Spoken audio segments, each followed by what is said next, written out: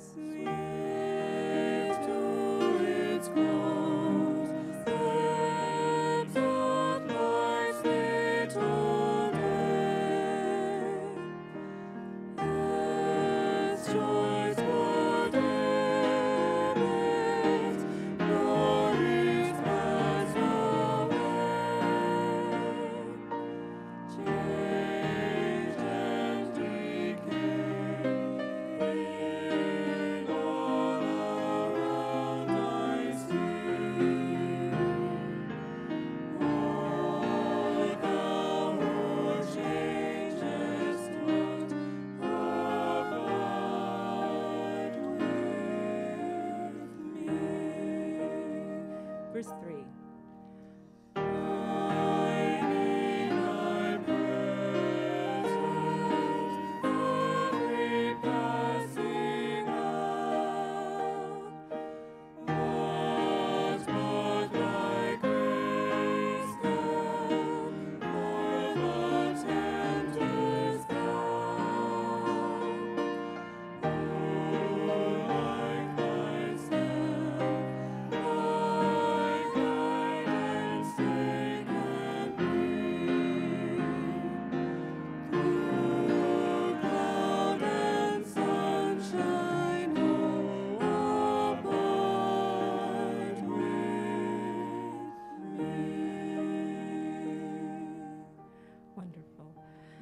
If you have a special request, please visit us at our website at seccentral.org. Click on the Contact Us link. Be sure to tell us where you're from. Choose any song that is in the hymnal, and we'll be singing them, all of them, with you every coming Sabbath. Our last song this morning is from the Holy Scriptures. We're almost through this section with 2 more songs left. But today it is hymn 277. For your holy book, we thank you. Now we'll sing the first, second, and third verse of hymn 277.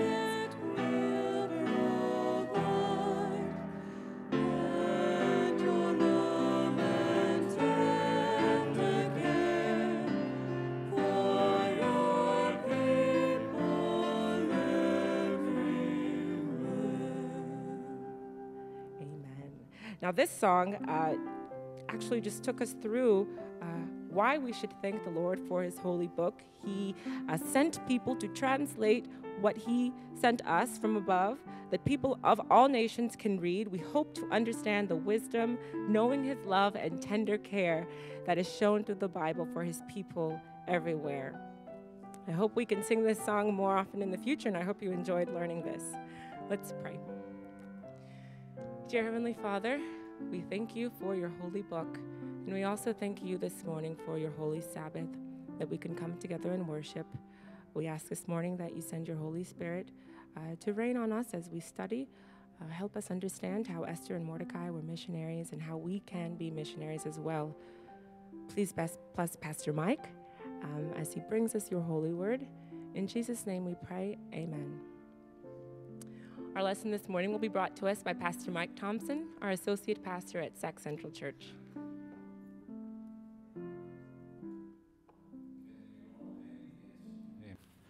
Well, I'd like to welcome you all to Central Study Hour this week.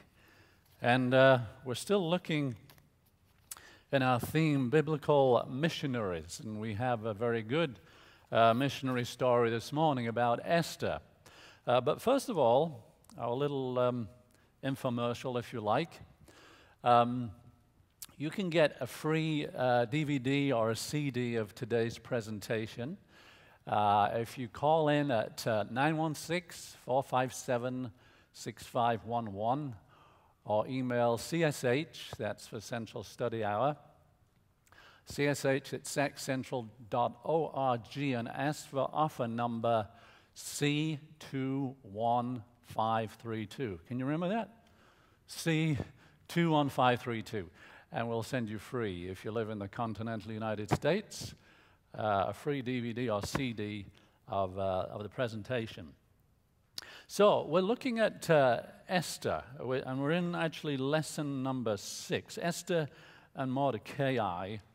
And I want to read the memory text first of all, and we will repeat this also this morning as we continue on here. A very well-known passage from the book of Esther. This is from Mordecai, Esther's uncle and stepfather or foster father. Memory text is, "For if you remain silent at this time, relief and deliverance for the Jews will arise from another place, but you and your father's family will perish." And this is it. "And who knows but that you have come to your royal position for such a time as this." That's the NIV version. So we're going to begin Sunday section, Esther in Persia. Now, Esther chapter 1 gives us a big picture of a very powerful monarch, the Persian king Ahasuerus, who was at the pinnacle of his power, ruling a vast empire, the Persian Empire. We read in Esther there that it had 127 provinces. And territorially, the Persian Empire had more land than even the previous empire of Babylon. It stretched from as far west and south as Ethiopia and as far east as India. So a tremendous landmass there. A lot of people in the 127 provinces speaking different languages and different dialects. But here in Esther chapter 1, we get a view into the Persian White House, if I can use that analogy. The palace of Shushan, where the Persian White House was, if you like, the royal palace where it was located. Now, Ahasuerus had been king for 3 years, and he had determined that it was time for him to bedazzle all the princes and rulers of his vast empire with an extravaganza of pomp and partying and just a downright proud, egotistic display of his vast wealth and power. I want to read from Esther. We're reading some passages from Esther this morning, some of them fairly lengthy, but it's such a good story, if I can call it a story. I want us to get refresh on the details here. Esther chapter 1, verses 3 through 5. "In the 3rd year of his reign, that is Ahasuerus, he made a feast unto all his princes and his servants, the power of Persia and Media, the nobles and princes of the provinces being before him. When he showed the riches of his glorious kingdom and the honor of his excellent majesty many days, even 180 days. For 180 days, he had everything on display here.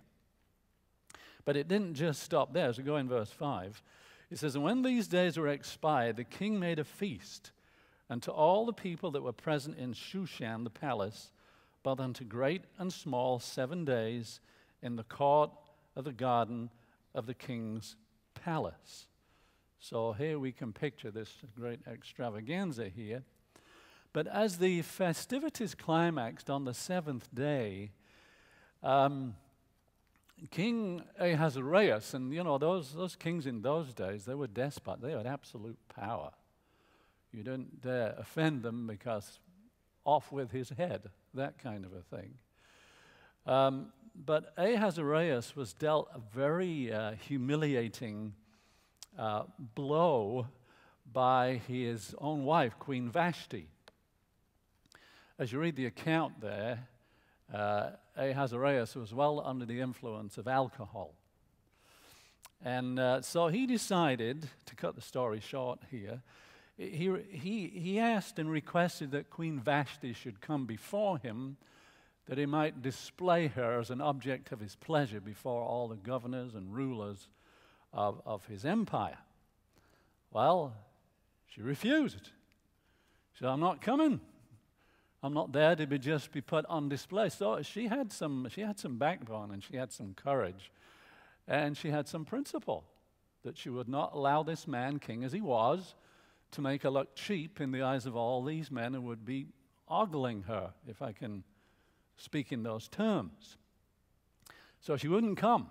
Well, I mean, that was a slap in the face to this egotistic despot of a king, Ahasuerus, and she was fortunate, actually, to even get away with her life.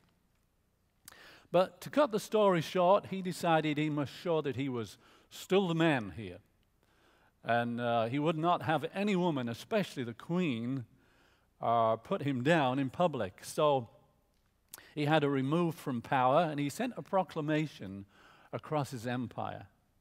And we read this in Esther chapter 1, verse 22, and it said this. He said that every man should bear rule in his own house. Isn't that right, men? We should bear rule in our house, right? Not let our wives... I'm going to start an argument here, so we'll let that go. I'll move on here. That every man should bear rule in his own house, and that it should be published according to the language of every people. Many people in the empire, different languages, dialects. So I had it written down to let them know that he was still the man, and every other man in the kingdom should not let his wife push him around. He should wear the pants and show who was boss.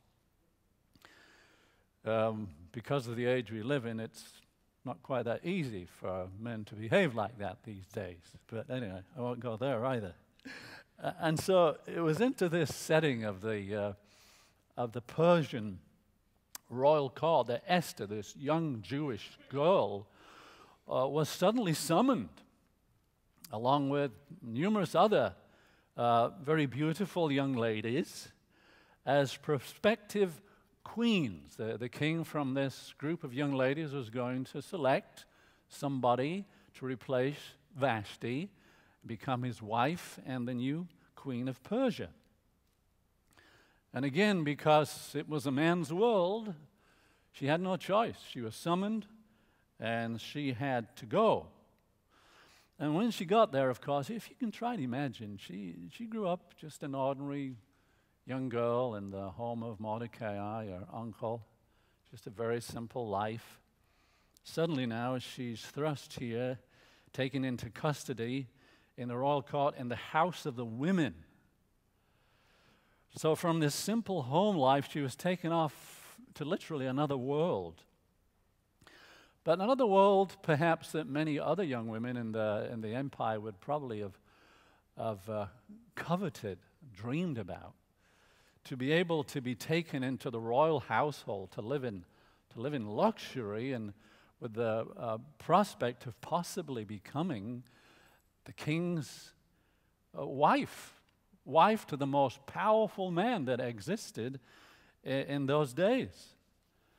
Anyway, here was Esther, and I think the thing that strikes me most as I ponder Esther's sudden change of circumstances is that neither she nor anybody could have possibly dreamed or imagined the far-reaching purpose that God was going to accomplish through her, through this young woman, to spare his chosen people. No idea at all what it was going to result in. Now, the word God is not mentioned anywhere in the book of Esther. You're probably aware of that.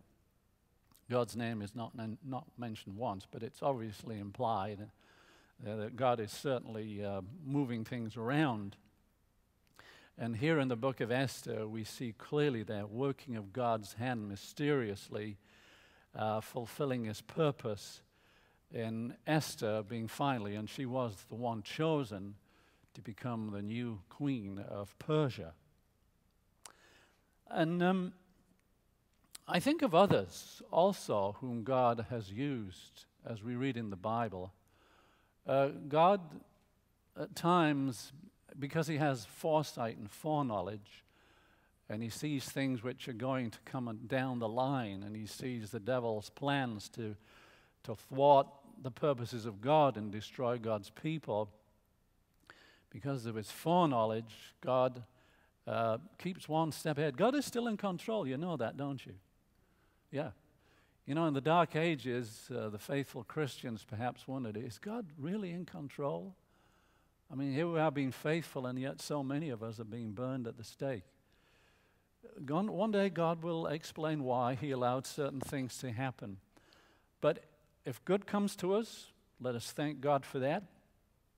If what in human terms seems to be bad and catastrophic, and we're actually called to be a martyr, let us not murmur and complain. If we've given our lives into the hands of Jesus, we know that God is using us, even if it's to die publicly as a martyr. God is using that to his glory, and ultimately it will result in others being in the kingdom of heaven. So should we ever have to question God and doubt him? No, we should not. But let's look at another example of what looked like a very dismal state of affairs, and yet God brought tremendous good out of it. Look at Joseph. You know, his daddy's favorite boy. His brothers hated him, threw him in a pit, and next thing you know, here comes some traders heading down to Egypt, and he's sold as a slave. And there he is going down to Egypt to become a nobody. And he was for a while. He was in Potiphar's house, he did well, but then his wife kind of framed him, and he finished up in prison for quite a while, it would seem. So when Joseph sat there in prison, probably thought, there I was, I had it good in my father's house. Then my brothers did that to me. Now I'm down here, I'm in prison, and what can possibly come from this? But what did come from it? From prison, that young man finally became the prime minister of Egypt. So we don't always know what God has in store, even if up front at the beginning it looks like this is a total failure, this is a total catastrophe. Can you think of somebody else? Daniel, about 18, 19 years old, dragged off as a slave to Babylon. Now, he was a faithful young man, faithful to God. And yet, was it fair that he should have to take the punishment of all the others who had been unfaithful? Didn't seem fair, did it? So off he goes to Babylon, never dreaming that God would so work in his life that he became a very high-ranking statesman and was a mighty witness to God, not only before the Babylonian kings, but also when the empire was taken over by the Persians, even before the Persian kings. God used Daniel mightily. And we could probably think of other examples as well. I want to move on to Monday, which is called Esther in the Court of the King. Well, we've already discussed how she was suddenly transported from the home of a commoner. That's terrible terminology used by British royalty. If you're not from the royal family, you're what's known as a commoner. So I'm a commoner from England. So we've discussed how she came from the home of a commoner to become a resident in the royal court. Now, we can probably be sure that all these young, beautiful young women that were gathered together, there was a history taken of them. You know, where did you come from? What did you do? So we can share this with the king, and he can not only take a look at your pretty face, but he can understand if you've got brains and breeding and all this kind of stuff. So we can be sure that there was a history taken on Esther as she became a candidate for the queenship, if I can use that terminology. But for reasons not explained in the Bible, Esther's uncle Mordecai admonished her not to disclose anything regarding a Jewish ethnicity, in spite of the fact that Esther was immediately brought into favor by Haggai, who was the keeper of the house of the women. I wonder what kind of a job that was, keeper of the house of the women. Anyway, let's move on here. I want to read from Esther 2, verse 10. Esther chapter 2, verses 8 through 10. So she's taken here into the house of the women. Verse 8, so it came to pass when the king's commandment and his decree was heard, and when many maidens were gathered together unto Shushan, the palace, to the custody of Hegai, that Esther was brought also unto the king's house, to the custody of Hegai, keeper of the women. And the maiden pleased him, and she obtained kindness of him, and he speedily gave her such things for purification with such things as belonged to her, and 7 maidens which were meet to be given her. He preferred her and her maids unto the best place of the women of the house of the women. So he obviously was rooting for Esther. And verse 10, Esther had not shown her people nor her kindred, for Mordecai had charged her that she should not show it. Now, a little later on, Mordecai is more than happy for her to let the king know, hey, tell him you're a Jew. But certainly at this point, he obviously had his reasons. And reading in verse 20 as well, we repeat here this sentiment here of not disclosing a Jewish ethnicity. Verse 20, Esther had not yet showed her kindred nor her people, as Mordecai had charged her. For Esther did the commandment of Mordecai like as when she was brought up with him. So I said, just don't say anything. Maybe he thought it would go against her possibility of being chosen as the queen, but whatever, he had his reasons. Anyway, as I said before, Esther was ultimately chosen by the king to become his wife and the new queen of Persia. But soon after this, things began to take a turn for the worse. When another promotion took place, not a female this time, but a man by the name of Haman, the Agagite. He was placed in a very high position in the king's court. And we're going to look at this as we move on to Tuesday's section, which is called For Such a Time as This. But let's go to Esther chapter 3, verses 1 through 5, and let's have a look here at this Agagite called Haman. After these things did King Ahasuerus promote Haman, the son of Hammedatha, the Agagite, and advanced him and set his seat above all the princes that were with him. So the king wouldn't do these kind of things just for no reason. He must have been a very gifted man, Haman. Must have been shown himself very capable. And the king was quick to spot his talents of administration and statesmanship, so he bumps him up to the top. Verse 2, and all the king's servants that were in the king's gate bowed and reverenced Haman, for the king had so commanded concerning him. But Mordecai bowed not, nor did him reverence.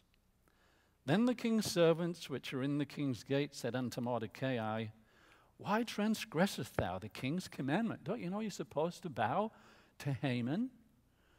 Now it came to pass when they spake daily unto him, and he hearkened not unto them, that they told Haman to see whether Mordecai's matters would stand. For he had told them that he was a Jew.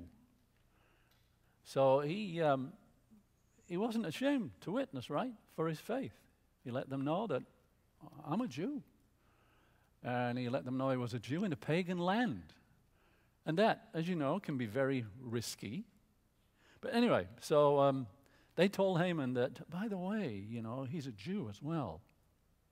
Verse 5, and when Haman saw that Mordecai bowed not, nor did him reverence, then was Haman full of wrath.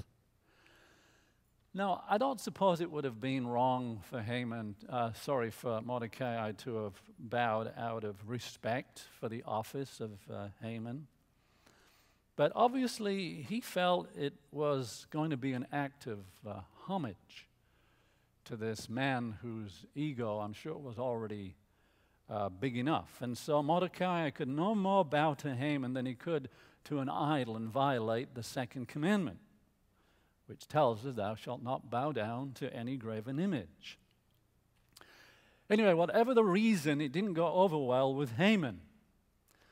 Having already been informed that Mordecai was a Jew, so now this wicked chancellor, or should I call him high chancellor, Haman, saw an opportunity to get revenge, to destroy Mordecai, but go beyond that and also destroy all his kin, all the Jews as well.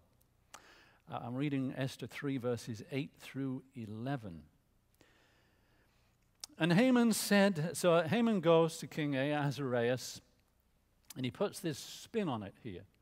He doesn't say, Mordecai is not bowing down to me, and I think that's really an insult. Doesn't say that at all. It's very devious. Verse 8, and Haman said unto King Ahasuerus, there is a certain people scattered abroad and dispersed among the people of all the provinces of thy kingdom.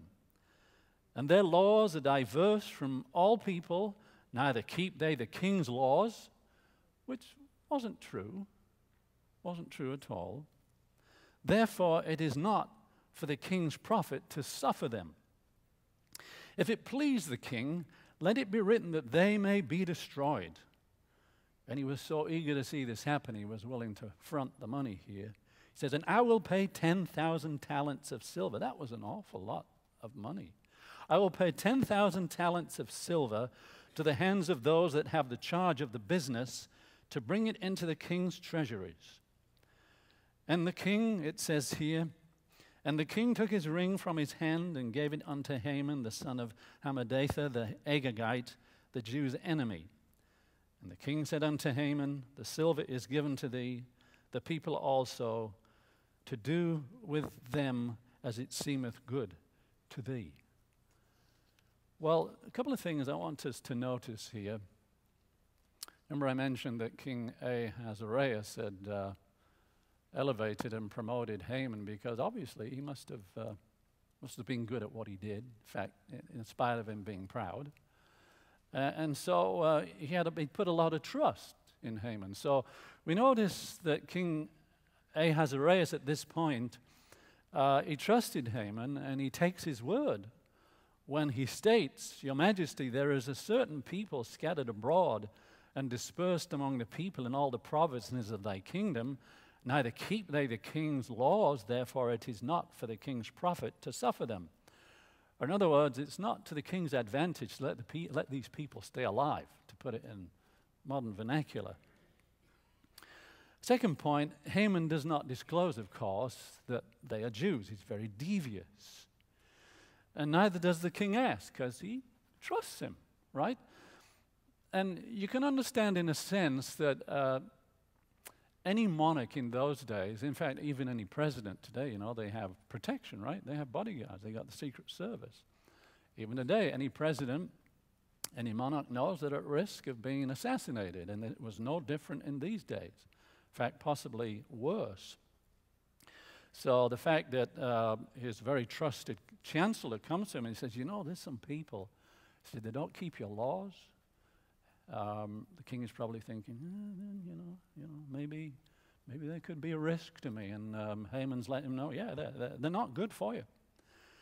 And so he took his word for it, believing that Haman had his best interests at heart. And the king had no idea in all this that what his chancellor was doing was seeking to fulfill a personal and evil vendetta against Mordecai, which could even have ramifications upon the queen because she was a Jewess, and that hadn't been disclosed yet. But now we get to the heart of the matter here, why God in his providence arranged for Esther to become queen in the royal court of King Ahasuerus. And I'd already mentioned this, and I'll say it again. God in his foreknowledge, he can see what's coming. And we can be sure that in his foreknowledge, he put Esther on the throne of Persia before this crisis could hit, so that so that as an act of providence to save his chosen people, the Jews. And Mordecai, you can tell he saw this was an act of providence. He thought, Esther's the queen? This thing comes up now, because Mordecai had heard that, this decree had gone forth, and it went forth, that all the Jews should be killed. So while he was filled with distress and mourning like the rest of the Jews, he was quick to see this providence of God in having placed his niece, his foster child, Esther, on the throne of Persia. So Mordecai got straight to it, and he sent an urgent message to Esther. I'm going to read from chapter 4, verse 8, the latter part of the verse. And he wrote to charge her that she should go in unto the king to make supplication unto him and to make request before him for her people. So he's letting her know now, tell him you're a Jew and go in and make request and make a plea for your people. Well, Mordecai's directive to Esther was not rejected by her, but it still elicited a somewhat kind of fearful response from her. And she sent word back to Mordecai reminding him what could happen to her if she went uninvited into the king's presence. There's this very strict protocol at the court. I'm going to read chapter 4, verse 11. Verse 10. I'm going to begin at verse 10. Verse 10. And again Esther spoke under Hatach and gave him commandment unto Mordecai. She said, take this message to Mordecai, my uncle. The message was such, verse 11, all the king's servants and all the people of the king's provinces do know that whosoever, whether man or woman, shall come unto the king, unto the inner court, who is not called, there is one law of his, that is to put him to death, except such to whom the king should hold out the golden scepter, that he may live. But I have not been called to come in unto the king for these 30 days. And these words were told unto Mordecai. So he says, this is kind of risky for me to just walk in there, and what's more, the king hasn't summoned me for 30 days. Well, Mordecai was very quick to respond, and here's where we get back to our memory verse. I'm reading chapter 4, verses 13 and 14 of chapter 4.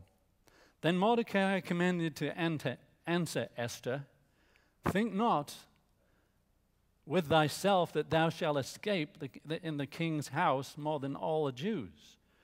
For if thou altogether holdest thy peace at this time, then shall their enlargement and deliverance arrive to the Jews from another place.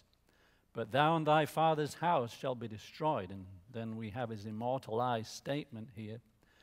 And who knoweth whether thou art come to the kingdom for such a time as this? For such a time as this. We can look back in history, even secular history, and we can see that God put certain leaders in place for such a time as that. But Mordecai said, who knows, for such an hour as this, you have come to the kingdom.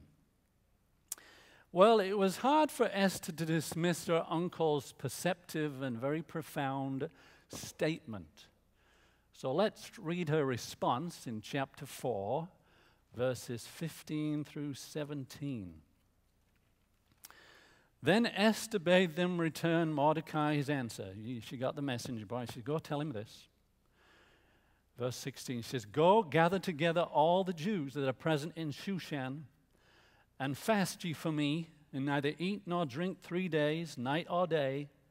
I also and my maidens will fast likewise, and so will I go in unto the king, which is not according to the law. But she was resolved here. She was resigned. She said, if I perish, I perish. So Mordecai went his way and did according to all that Esther had commended him.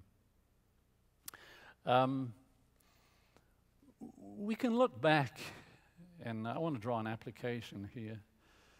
We can look back in life, and we may be able to clearly see how God has led us to a certain place in our journey in our Christian journey and in our journey of service, in God's service. And we may be left in no uncertain doubt that God has led me here. I just know that for a fact. And yet, at the same time, in our feeble human frailty, in spite of that, we may still tremble as God calls us to go forward and do that which we know He's called us to do. And we may tremble especially when the path He directs us down may be strewn with obstacles, which seem very intimidating and scary and discouraging. And above and beyond that, I know God has led me here, and He wants me to go down this path, and I see all these obstacles, but I see no visible evidence that I can get around them or that I will meet with success. Have you ever been there? Well, I know some of us have, and those of us who will remain faithful, we will come to that point as we near the end. But at such times, we must trust in God and go forward in faith, as Esther decided to do. Believing that as we do, as we trust God, He will open the way for us to successfully accomplish what He has called us to do. Do you believe that? He will. I want to read a statement here from Patriarchs and Prophets, a chapter called the Exodus in Patriarchs and Prophets. Let me read you this. Speaking about crossing the Red Sea, it seemed that there was no way they could escape from the Egyptians. Had God led them to the edge of the sea? Absolutely, and no doubt. But then He says, I want you to go across. And that's when, we see no means of doing this. But God opened the way. And it says here, the great lesson He had taught is for all time. Often the Christian life is beset by dangers, and duty seems hard to perform. The imagination, right? All the imagination. The imagination pictures impending ruin before and bondage or death behind. Yet the voice of God speaks clearly, go forward. We should obey this command even though our eyes cannot penetrate the darkness and we feel the cold waves around our feet. The obstacles that hinder our progress will never disappear before a halting, doubting spirit. Those who defer obedience till every shadow of uncertainty disappears and there remains no risk of failure or defeat will never obey at all. Unbelief whispers, let us wait till the obstructions are removed and we can see our way clearly. But faith courageously urges in advance, hoping all things, believing all things. I've read that before. It's a powerful statement. Remember that. So, I want to go on to Wednesday. Mordecai and Haman. We've got 11 minutes left. We may get through this. I'm pretty sure we won't get to Thursday, so I'm just telling you all up front here. Wednesday, Mordecai and Haman. And then there's a question asked in the lesson. According to Esther, chapters 5 through 8, how was Esther able to save her people? Okay. Well, deciding to do what she had been bidden and resigned to the possibility of death should he not extend to her the golden scepter, Esther courageously breaks rigid court protocol and dares to go in uninvited before the king. So she just walks straight in there to where he is. I'm going to chapter 5, verses 2, 3, 4, and 5. So there's the king on his throne. Let's just hope he's in a good mood that day, not in a bad mood. You know, he had a lot resting on his shoulders. He had a big empire to take care of. And anyway, it so happens he was in a good mood. Or should we say, God had already prepared his mind. I prefer to look at it that way. Verse 2. And it was so when the king saw Esther the queen standing in the court that she obtained favor in his sight. And the king held out to Esther the golden scepter that was in his hand. So Esther drew near and touched the top of the scepter. Then the king said unto her, What wilt thou, Queen Esther, and what is thy request? It shall be given thee to the half of the kingdom. That was a figure of speech, by the way. If you found favor with the king, he says, what do you want? Up to half the kingdom. You shouldn't ever ask for it, right? You wouldn't get it. But it was a graceful way of welcoming people. Verse 4, And Esther answered, If it seem good unto the king, let the king and Haman come this day unto the banquet that I have prepared for him. Then the king said, Cause Haman to make haste, that he may do as Esther hath said. So the king and Haman came to the banquet that Esther had prepared. Okay, so they go there. Now, during this banquet, King Ahasuerus, he's obviously wondering, well, you know, what do you want? What's behind this, Esther? So he asked her, he said, what is it that you desire? And she doesn't tell him straight away.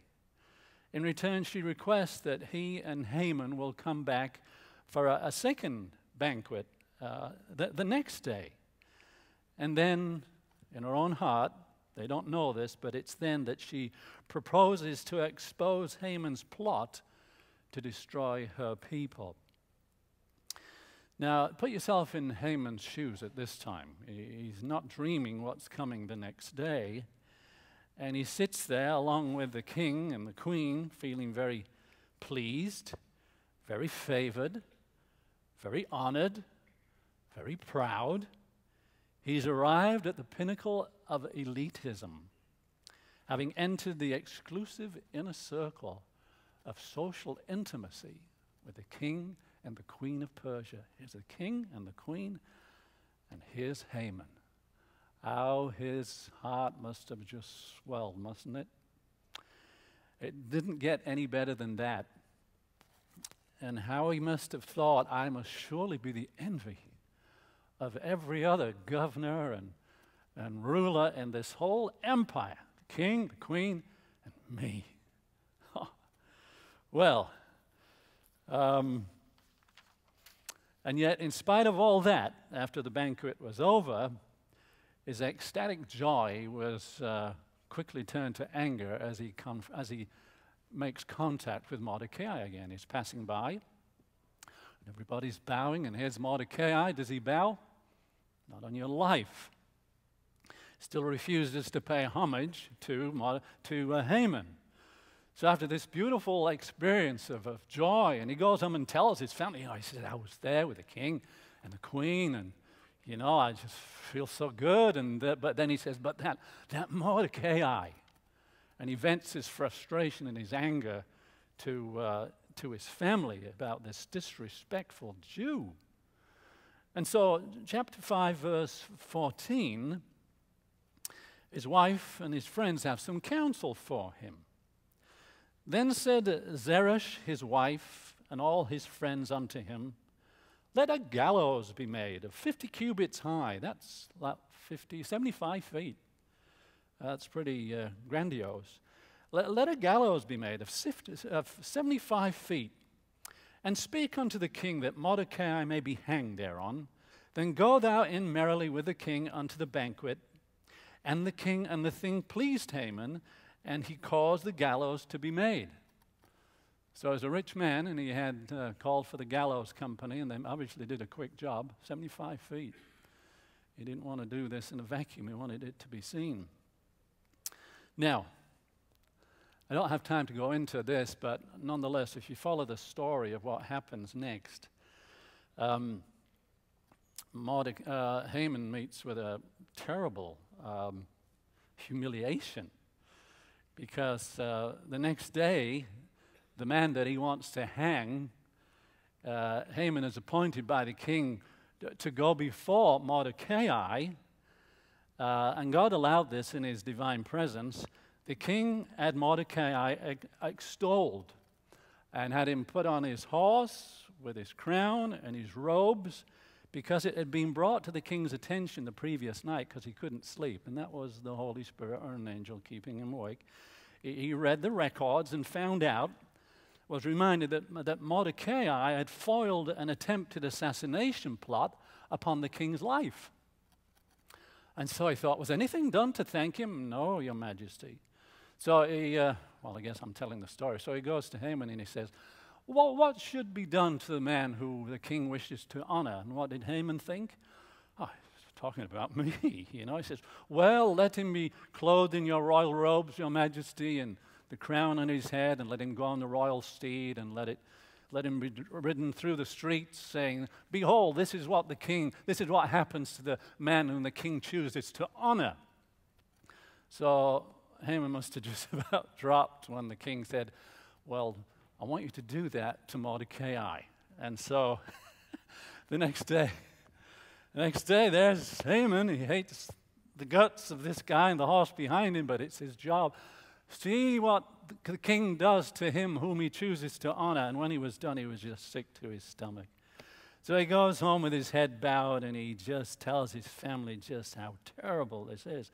And of course, imagine now, how can he go to the second banquet that same day now and say to the king, I've built a 75-foot gallows, and I want you to give me permission to stretch the neck of Mordecai. He knew it was a lost cause, and his family told him, you can't do this now. So we move on to chapter 7, where a not so joyous Haman goes with the king a second time to Esther's banquet. And so King Ahasuerus asks Esther again what it is that she desires of him. So chapter 7, verses 3 through 5. And so now she spills the beans. Then Esther the queen answered and said, if I have found favor in thy sight, O king, and if it please the king, let my life be given me at my petition, and my people at my request. For we are sold, I and my people, to be destroyed, and be slain, and to perish.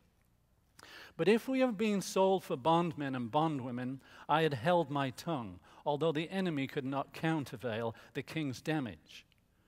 Then King Ahasuerus answered and said unto Queen Esther, who is he, and where is he that dares presume in his heart to do so? So he's saying, well, who is this enemy? Well, Haman's sitting right there, and he knows it's him. And now for sure, he's scared to death. To his horror and dismay, he waits terrified to listen to what Esther is going to say, and she wastes no time in his response. Verse 6, and Esther said, the adversary and enemy is this wicked Haman. She points to him. Then Haman was afraid before the king and the queen. And the king, as it dawned on him, he's just so upset. He strides out the room.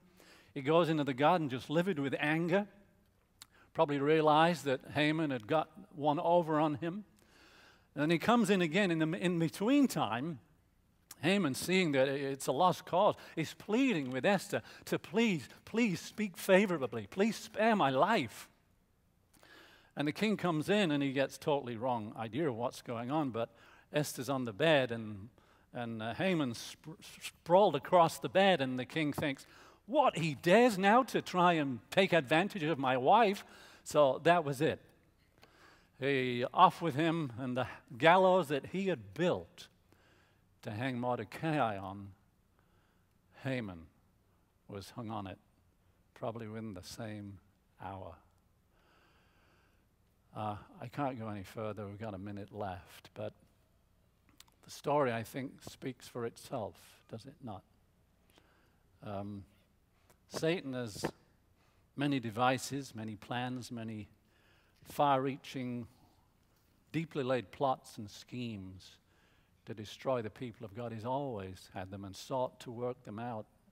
And he's met with success to a certain extent, but God ultimately has drawn a line in the sand and said, thus far and no further.